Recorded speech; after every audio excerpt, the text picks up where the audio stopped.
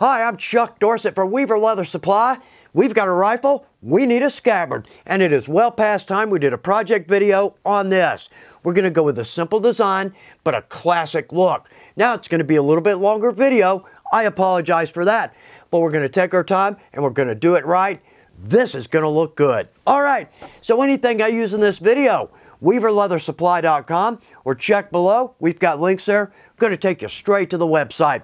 Also, if you want to know when our videos release, just click your notifications. You'll know exactly when these come out. So let's step over to our pattern table, get started. We've got a pretty good sized pattern here. It's a little too large to be comfortable on our pattern table. So we'll look at what we're doing, step over to our main table, look at the easiest way to make this pattern absolutely symmetrical. Then we'll come back, look at our digital pics for specifics. We're really just cutting 3 pieces here. We've got our main body, and then we've got our 2 straps, one at 24 and one at 36 inches. That's all we're doing for the main body. But right here, this is a rifle scabbard. We've got to add in a traditional basket weave. That is going to be beautiful. We're just going to do this on the ends. I like that design. Okay, let's step over to our main table. We're not going to spend a lot of time here, but it's a great way to make sure all of our projects, all of our patterns are symmetrical. So let's start right here. This was the shipping paper. If you order a piece of leather from Weaver, it's going to come wrapped in this. I'm almost as happy to see this as I am the leather, because this makes a great prototype pattern material. And the pieces are huge. We can get a briefcase width-wise out of one of these. So let's take a piece of this, large enough, we think, for our pattern, and I'm going to scribe a line right down the middle with a straight edge. That gives me a center line and a fold line. So now I can fold this over, I can make all my measurements, all my marks, and I know it's going to be perfectly symmetrical. Even if we have to mark holes that need to line up on both sides, super easy to do. Now I'll take this and transfer this over to my pattern sheeting. It's great pattern material. It's very durable, easy to mark, easy to cut. But even with this, I'm going to work on one side, because for our windows, for our basket weave, I can simply flip that to mark. Now, one last point, because curves, these can be tough. We've got some great French curves, but for larger curves, how about we rely on our kitchen? Yeah, if I can say that. We've got all kinds of options in the kitchen that are going to help us out with curves, with our artwork. But one big note, let's make sure we get this back to our kitchen, because that can open a real can of worms. All right, back to our pattern table. Let's look at some specifics. Let's start with a digital pic of our main body first. So total length, 32 inches long. Our width at our widest point, 14¼ inches, and at our thinnest, 6 inches. Now on the left end, we're going to start our stitch line 1 inch out either side of our center line. On our oblongs, we can drop these in pretty much anywhere we want. But for this design, we're going to come in 7 inches. Now right here, I'm going to find a center point between my center line and my edge. From that, I'm going to come out 1½ inch either side for a 3-inch spread. Down here, we're coming down 17 inches. I'm going to do the same thing, but now let's just go 3/4 inch either side, giving us a 1½ inch spread. Okay, let's jump over to our straps and our basket weave window. So on our straps, 3/4 inch wide, we're going to cut 2 of these. We're going to cut one at 24 inches in length and one at 36. Now on our basket weave, we're just coming in 3/4 inch from our edge, and we're giving it a 3/4 inch distance from our center line out. Simple enough. How about that? All right, so let's step over to our main table. Let's start cutting some leather. As crafters, profit typically not our motivating factor. We're in it more for the joy of the craft. Where I'm going with this is that our budget, it's always on our mind. At Weaver, we've got multiple cuts of leather and we've got multiple price points. In fact, I think this is one of the best deals in the building. This is a V-cut double shoulder. The point is, we have all kinds of options depending on our budget. Now, if I'm going to stamp or tool, I'm either going to go with our Weaver Select, one of my all-time favorites, and we see this in most videos. Or how about this video? Let's jump over to our Herman Oak. This is beautiful leather. Okay, so to mark our pattern, we're going to go with a pen. Absolutely the worst possible way to go, but I need to be able to see where my line is. But also, let's just reduce the risk of using a pen. First off, let's make sure we don't have any excess ink on the end of that pen. Now I'm going to find a good spot to lay this in. Very nice. Now let's lightly trace with our pen. And there we go. Okay, now this is going to be tough to cut out of a full side of leather. So what I'm going to do, let's cut this piece out close, then we'll be able to work with it. Now, sharp blade, new blade every time? Absolutely.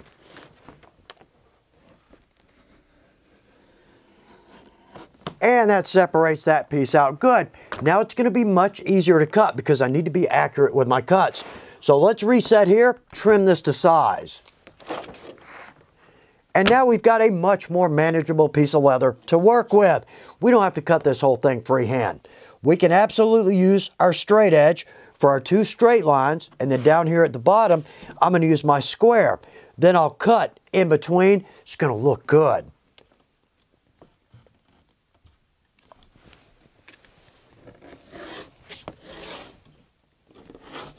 And we've got that. Now all we have to do is just freehand our curves. But in all honesty, we're not going too far here with our stitch line, and our stitch line ends somewhere right in here. So outside of that, doesn't have to be perfectly symmetrical.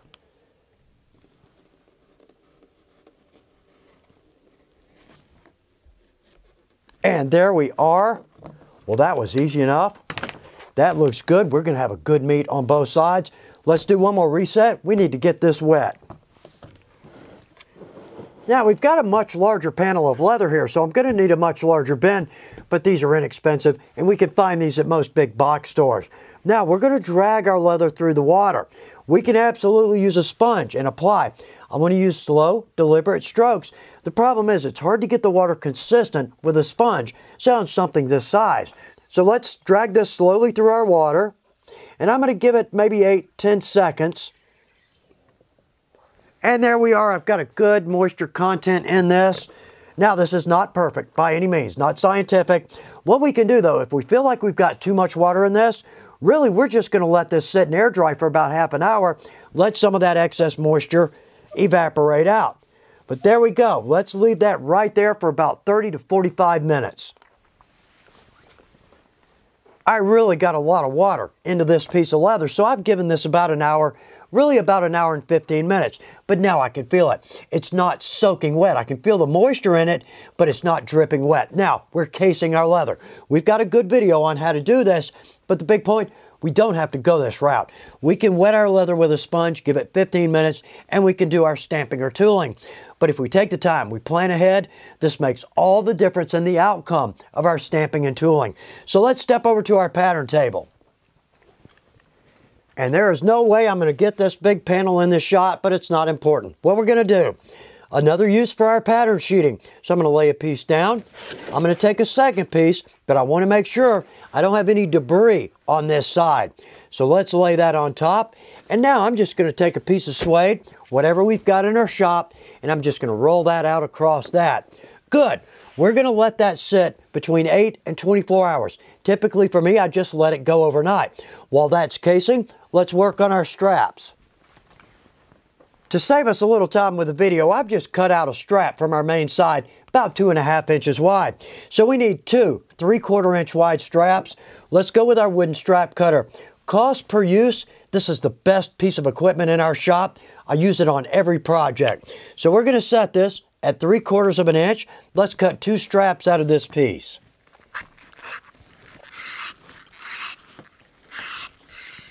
Yeah, how easy is that? And let's do this. So right here, I can feel those. They're exactly the same thickness. Right here, let's bend that back. Same thing. Again, this is a great tool. So we need one at 24 inches and we need one at 36. We've got those cut, and in fact, these 2 pieces, nothing in my shop goes to waste. We paid for it, let's use it. So right here, I've got just a small pattern right here. In fact, it's just a generic pattern. I can move this to either end. So let's start right here. Let's mark our holes for our rivets and our buckle. And now I'm just going to scoot this to the other end, mark our size holes. Same on the other. We've got that. Okay, next step, let's add a bevel and a groove. So I'm going to set my groover 1/8 inch. Let's do both sides on the front, each strap. And notice too, if we're ever squirrely with our groover, we could always butt this next to our straight edge, give us a perfect groove. Okay, over to a number 2, Master Tool Edger. We're going with 8 to 9, and I'm going to bevel both front sides, both back sides. And that never bevels as easy as the face or the top grain. So we've got this. Let's go over to our revolving punch. This is a great purchase. Replaceable tubes, but this is drop forged. It's a good piece of equipment. Because of the weight, it's going to reduce the fatigue on our arm. I'm going to go with the second or third tube up from the bottom. Let's punch all of our holes.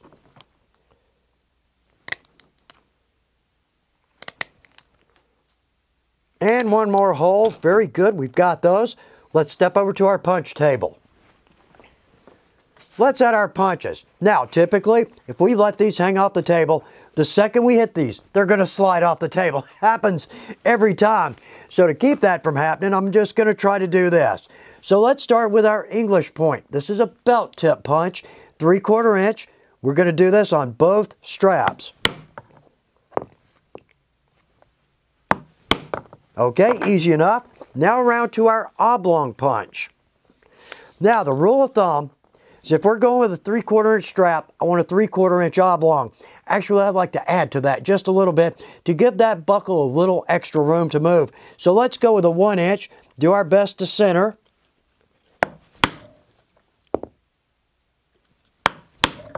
Good. Now, the last step. We don't have to go this way, but I've got the tool, I'm going to use it. But also, it's a very nice touch. Let's go with a round end punch on this end.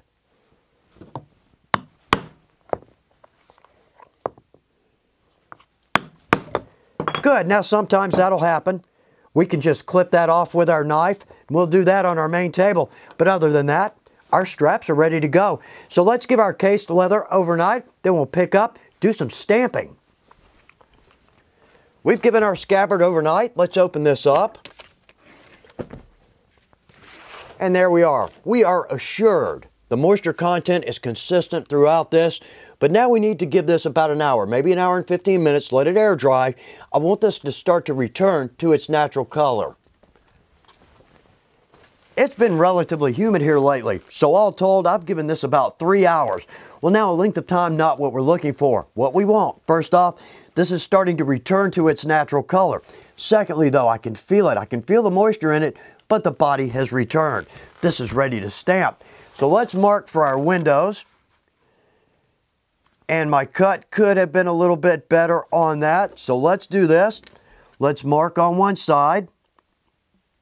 Now I'm going to use our small scratch off so we get a very thin line.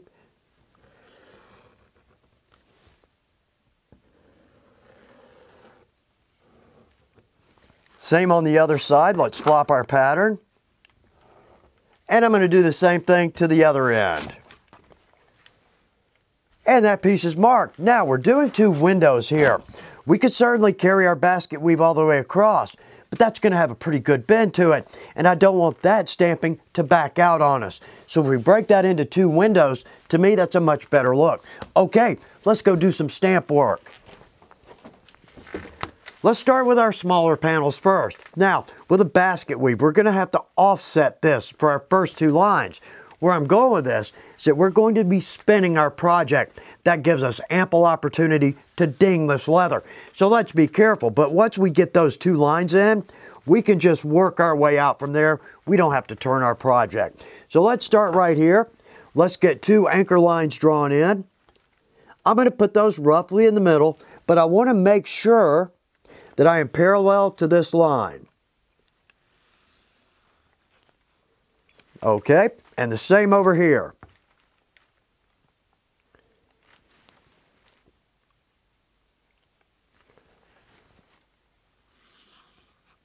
Okay, we've got those. Now I'm going to do my best to get a good camera shot here.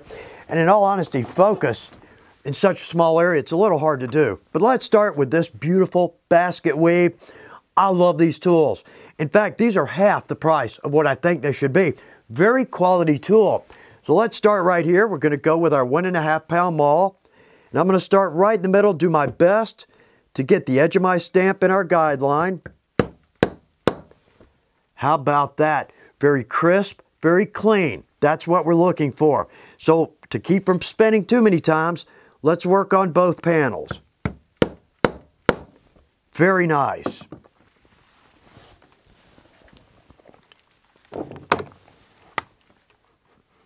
Okay, now we're going to offset this. We can go three ways here. We can butt the very corner of that tool right next to the inside impression.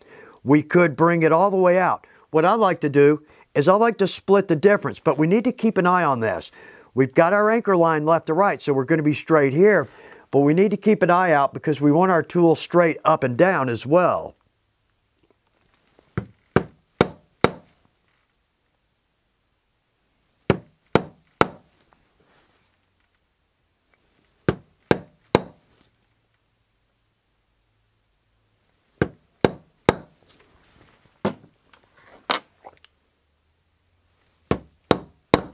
Well, that looks good thus far because we cased our leather. We took the time to do it. We're getting a very crisp, very clean stamp.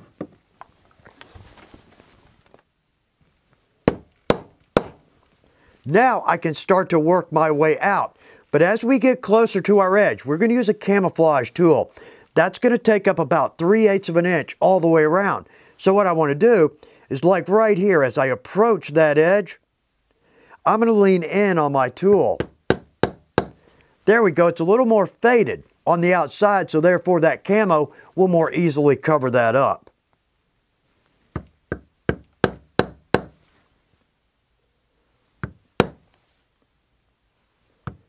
Now as that line gets a little bit closer, I'm just going to lean in just a little bit more.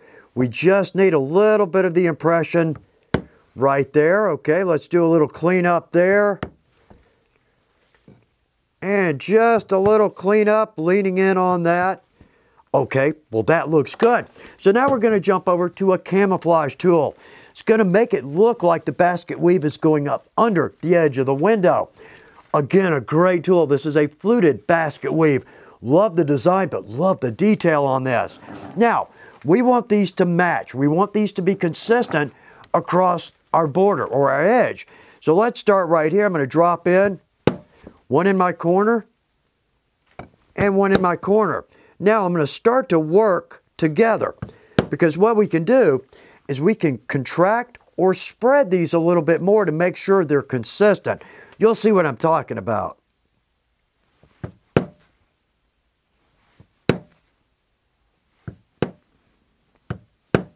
Now as I get closer, I'm just going to eyeball this. I can just make the smallest little mark there. The camera won't see that, but I can make a mark. Actually, that's looking like it's going to match up nicely, but we've got a little extra room there. So I'm going to spread these out just a hair between each of the stamps to get that to meet perfectly.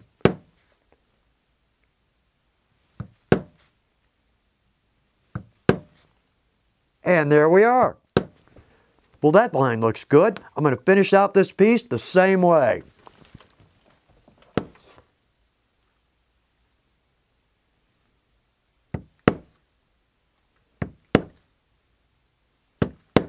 Well, that looks good. Now I clipped a corner a little close there and there, but we're the only ones that are going to see things like that. To everybody else, that looks great. I'm going to camo the edge on this one.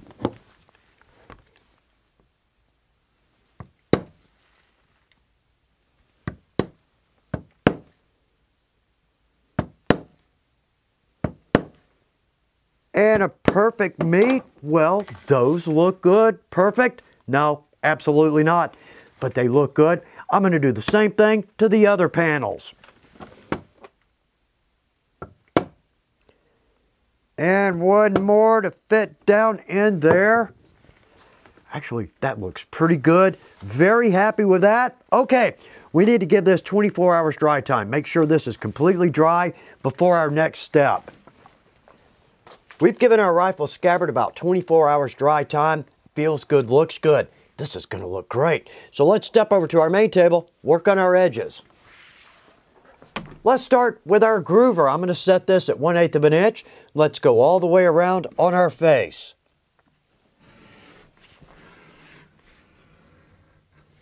Good, we've got a nice groove line there. Now, we're going to chisel our sides separately so we don't have to go through 2 plies. All right, let's jump over to our number 2 edger. Now, big point here. We're going to edge all the way around on our front, but only portions of our back. But big point, quality leather, quality tool. Notice how easily my edger moves. And there we are. Well, that looks good thus far. Now on our back, I don't want to edge where we're going to sew these 2 pieces together. I want those to come together evenly. But outside of that, we need to slick that now, just make it easier on ourselves. So let's take our pattern. Right here, I've got this marked. That's where we're going to stop our stitch, start and stop. So let's take our scratch awl. What I'm going to do, just make a small mark where we're going to start our stitch line or stop, and then up here, let's make the same mark.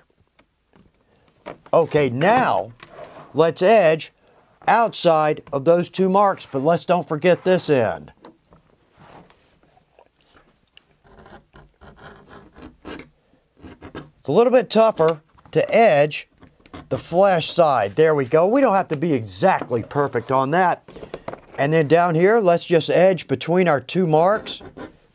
Good. Okay, now let's slick these 2 areas.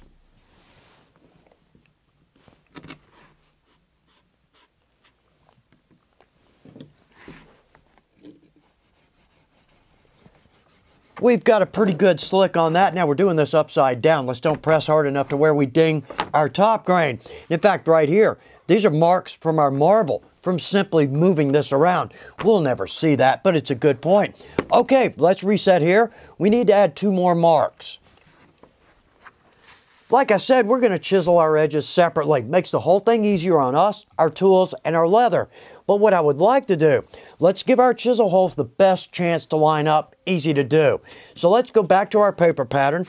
I'm going to flip this over, okay? We've got our start or stop, same on this end, because really we could sew either direction. But what I would like to do, let's find a center point between these 2 marks. Does not have to be exact by any means. So let's find that mark, and I'm going to press through. Good. Both pieces of paper. Now when we open this up, we know that is perfectly symmetrical. We'll chisel from that point out. These are going to line up nicely. So let's step over to our pattern, and I've got my holes punched in this close enough to the edge that when I mark that, that mark actually falls into my groove line. Good. Okay, let's do the same thing down here. Good. We've got that. All right, let's step over to our punch table. Let's drop in our chisel line. We're going with our flat chisel. This is our 1/8" flat. This is my favorite chisel. Now, I like the diamond as well. The problem is if we're going to marry 2 pieces together, those holes on a diamond have to be perfect, or we're going to spend all kinds of time trying to get our needles to go through.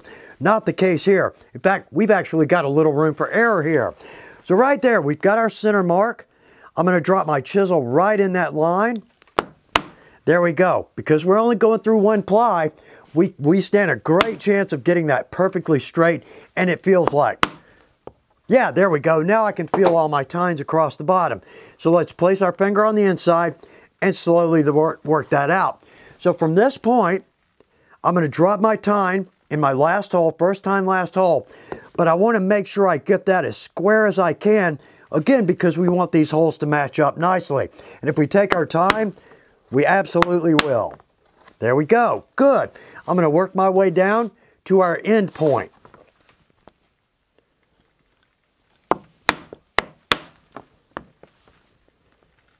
Now, as we enter curves or bends, we can always jump down to fewer tines. But right here, we've straightened out. So let's go back to our 6. And one last. That is perfect. Good. I'm running my hand across there so I can feel that my tines have gone through the leather. Okay. Now let's work our way from this end down to our mark.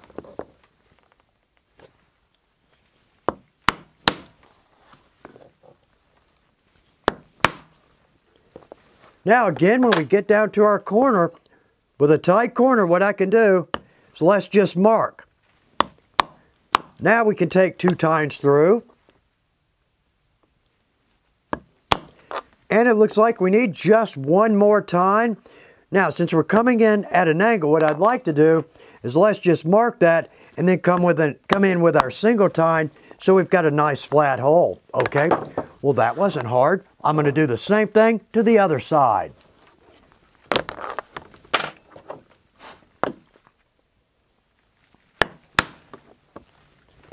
And one more.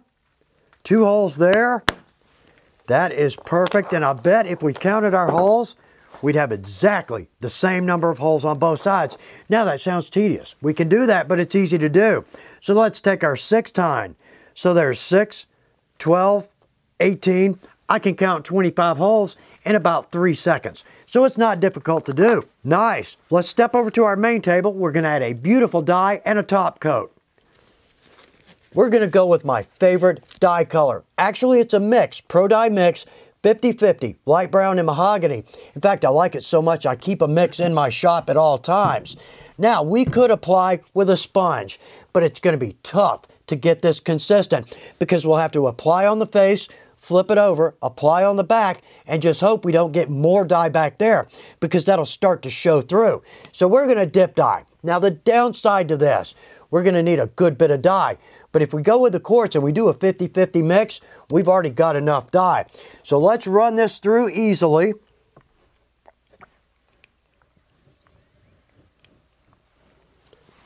And let's let the excess drain off. And now with a rag, let's just mop up any excess that we may have.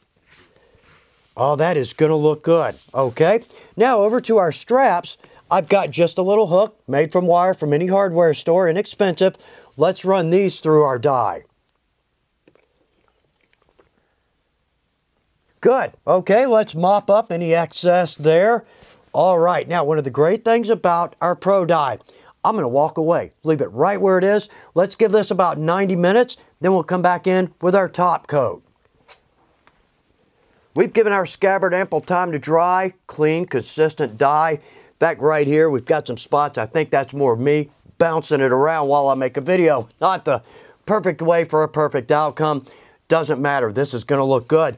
So let's jump over to our Saddle Lac, one of my favorite top coats. First off, for ease, we spray it on. Secondly, it dries in about 1 minute and it looks good. With this, it's a lacquer based. So I'm going to keep a piece of tape over that nozzle because it will dry out and it will spit. Secondly, this cannot be cold. It needs to be room temp or a little bit above. Now with this, what I'm going to do is make one pass, clean the nozzle, and make another pass. If it spits, we've got a rag here. We just daub that, it goes away. So let's start right here with our strap. I'm going to hold my can about 10 inches out, maybe 8 to 10, and let's just make one pass. Good. Let's flip it around and make a second. And that's it. We walk away. We let that dry, and in fact, that's going to take about 1.5 minutes to dry.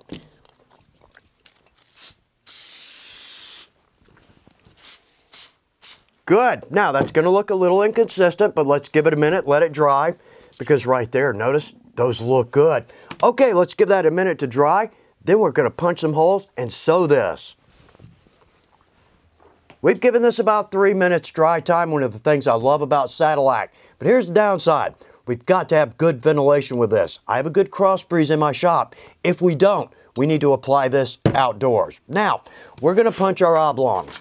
Because if we dip dye with our oblongs here, we're going to have little streaks of dye behind those oblongs where it gathered.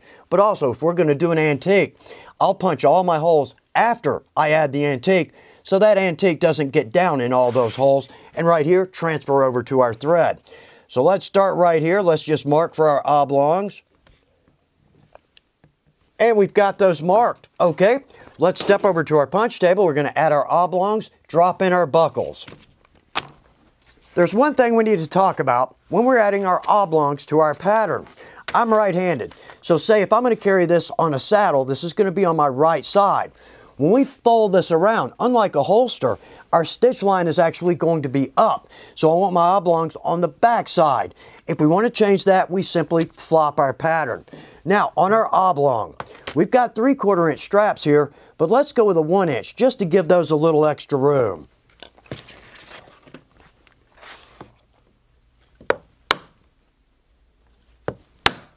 Well, there we go. Our oblongs look good. Let's reset here. We'll add our buckles. Our pattern is made to accommodate a keeper if we're going to go with a heel bar buckle. But let's go with a 3/4 inch center bar roller buckle. That roller's there to actually aid the strap as it moves through. And on our rivets, let's go with the medium double cap. That's the 5/16 inch. So let's load a buckle. I love the double cap rivets. We can snap the cap down onto the rivet without setting it. That's a big help if we want to make sure something fits or make sure holes line up. So with our rivet setter, let's let the end of this hang off. Let that bow hang off a little bit. Good. That looks nice. I'm going to do the same thing to the other strap.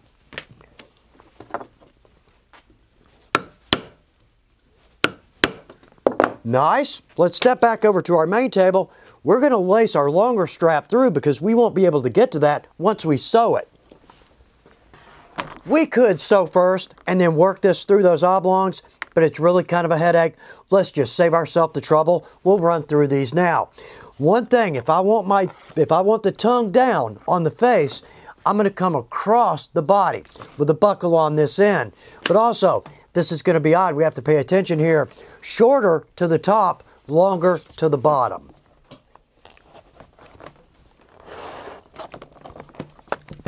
Well, that already looks good. We only have 2 steps left. We're going to sew, slick. We're done with this beautiful scabbard. I love the Herman Oak and the Weaver Select. These are my 2 favorite leathers. The only difference I see is that the Herman Oak, it's got a little more body to it. So for a project like this, absolutely perfect. But where I'm going with this is let's go ahead and start to put a bend into this, make it a little easier on us when we're sewing.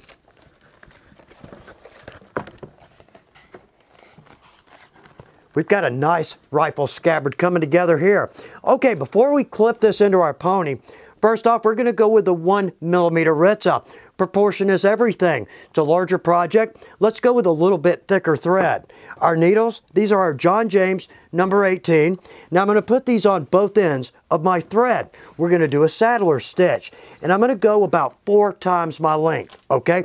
On our pony, we can open this up down on the bottom. Let's go as far open as we can. It's a thicker project. And right here, I've just got some fleece, just some rag on the end of the claws here, just so I don't ding our project. Okay, so we've got a good bend on this.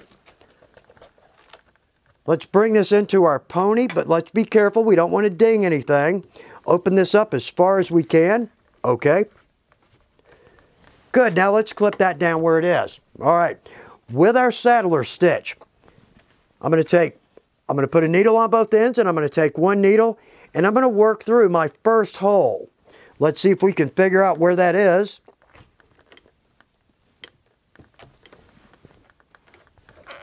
There we go. Okay, now let's get that needle to go straight through there. That's it. Now let's clip this down, because now the thread is telling us where our edges are going to meet and not our pony. So let's bring this through.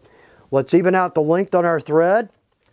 And on our second hole, I'm going to open up from both sides. Good. And then let's slide the needles through at the same time. I can actually push. Right here, I can pull down on my thread, and I can actually push with the thread if we don't have enough room to get our fingers in there. So let's pull that through. Let's add some tension to that. Good. Just to where I can see that thread slip below the top grain. And our second, same thing. And we're going to get caught on these, absolutely. But we don't have far to go to get around these straps.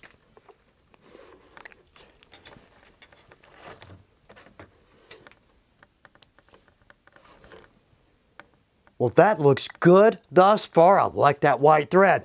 Now, we're going 4 times our length, but I'm only planning on going about halfway down. So let's sew to that point. We'll tie a knot, then we'll finish out. That keeps us from having to deal with a very long piece of thread.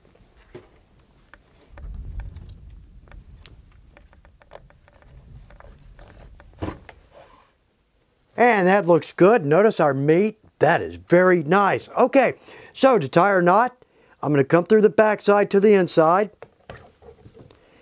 And same from this side to the inside. Okay, good. Now, let's tie a square knot, which is right over left, circle around. Let's draw that down in there good and tight. Now, left over right, circle around, and let's draw that down in there good and tight. Oh, there we go. Very nice. Now, on my knife, I never use this part of the blade. So what I'm going to do is I'm going to pull my thread across the blade instead of cutting in. Good. Now we can tuck those down in there. Our next hole, we're going to set up for that. We're actually going to start our stitch line in that hole. We'll never see our transition. I've got our needles loaded, so let's just push those two tails down in there. Good. And we're going to start on that same hole. Equal out our distance. Good. And let's just continue to sew from here.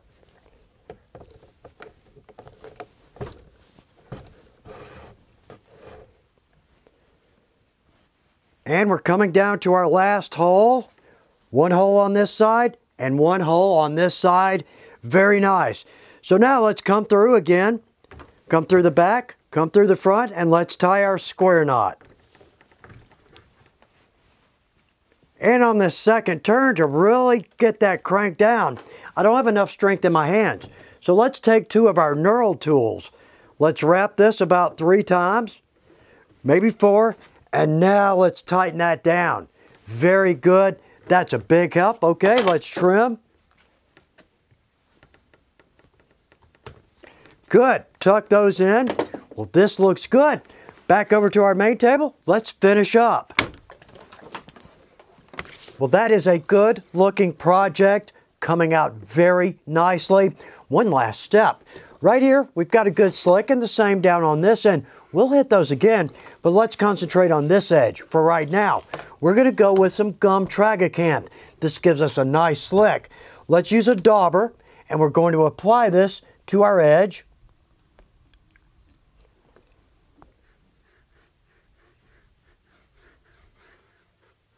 Good, we've got some gum trag on this.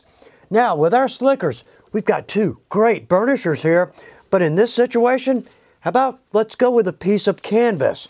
Let's bend that around and let's use this to slick our edge.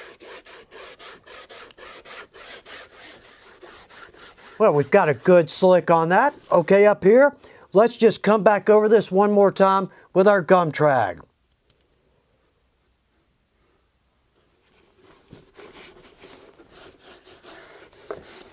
And there we go. Now on this end, we could hit that a little bit, but there's just not enough room in there.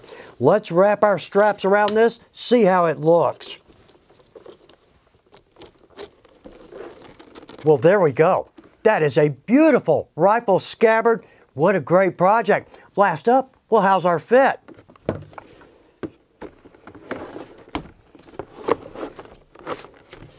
How about that? Absolutely perfect. Just what we were looking for. Great fit and a classic traditional look. I think we nailed it on this one. Now, most of us don't own a horse. Well, it would not be tough. A couple billets and a belt strap, and we can turn this into a back hanger. But I hope you have a great time with your rifle scabbard, and I hope it comes out beautifully. Good luck with your projects.